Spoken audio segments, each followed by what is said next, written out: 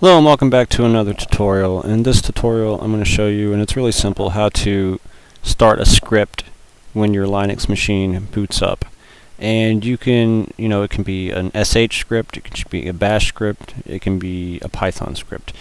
And you can even run your Python scripts quietly, silently in the background without user interaction, without, just completely hidden, without even compiling your Python script. And we do that by just rename it or save it with the extension pyw, and that'll make it quiet. And make sure, and here's an example right here. We have I just echoed out this file. The path is /etc/rc.local, and by default it even says so right here, the script does nothing. You just append onto the end of it here and put no hup and then the path to your file.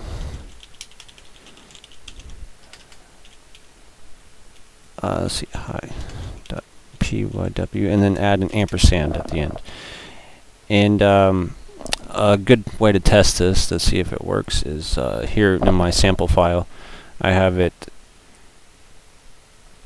plug this text into a file on the desktop, and it says test to show application has been executed at system launch, and it just puts that on the desktop.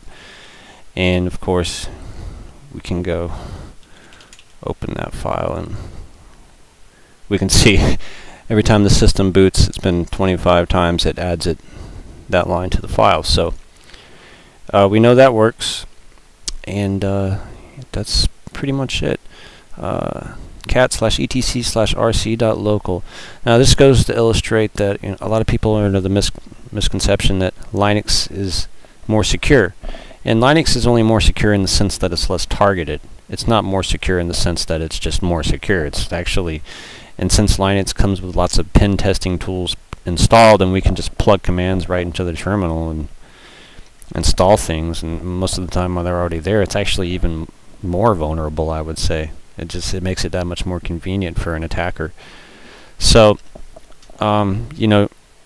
if you're a system administrator on a Unix or Linux system, you want to regularly check this file, because somebody's going to add this malicious software to start with your computer. Chances are it's going to be in here. Now there's one other method called, well, there's more than one, but there's another method called the crontab, and we'll go into that in another demonstration. But I think that pretty much covers it. cat/etc/rc.local to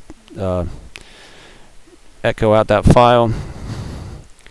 Rename your Python file to pyw.pyw, and there you go. You can now execute Python scripts and bash scripts, shell scripts when your system starts. Piece of cake. Anyway, until next time, I'm Scott with another tutorial, and I hope you enjoy these. If you have any comments, questions, suggestions, anything like that, please let me know below in the comment section. And as always, thank you for watching, and if you really enjoy these videos, please help me out, support me, please subscribe. And thank you.